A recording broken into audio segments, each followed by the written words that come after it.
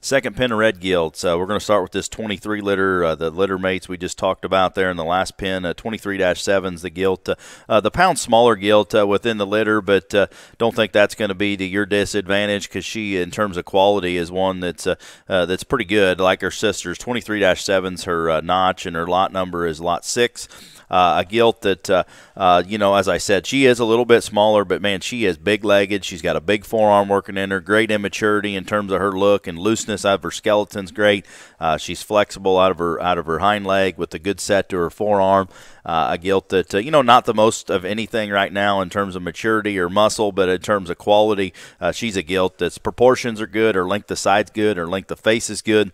She's a gilt that's, as I said, heavy skeleton in a really a neat made kind of a package. It's going to maintain some look, design, and the right kind of fundamentals. And as the pedigree reads, Statement Day, the world record selling boar from Heimers, that's done a tremendous job. Mother would be a Hibachi Clout. Brantley showed as a pure influence last year, was reserve. I had a birthmark on one side, so we ran her that way, but going to be a generating female. Tremendous litter, tremendous kind of a gilt there. Pound smaller, but she'll get them there at the end. Lot 7 is going to be the single pig in the litter, actually, which is I remember farrowing this sow and just kept waiting on her to have more. She just had one, but this gilt is Lot 7. She's 34-1.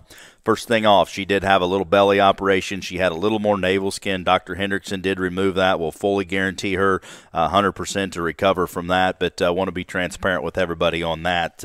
Just want to get that taken care of. She is sired by Statement Day, the world record-selling Heimer boar we bought. Incredible job this first crop, and using them again. Going to have a good summer if I was to guess because they got to see good sows and the pigs looked the part. Mother would be a Hibachi, Jurassic. Actually, the mother is Hendrickson's gilt. That was the grand overall gilt 2021 NJSS, a gilt that we raised. We bought her back from the Hendricksons. And then grandmother would be the famous low gilt that was the grand overall at the World Pork Expo there in 2019 from Weisinger, the Jurassic gilt. So a lot of power, a lot of winners in the blood, and this sow here has done a tremendous kind of a job. This is her second litter.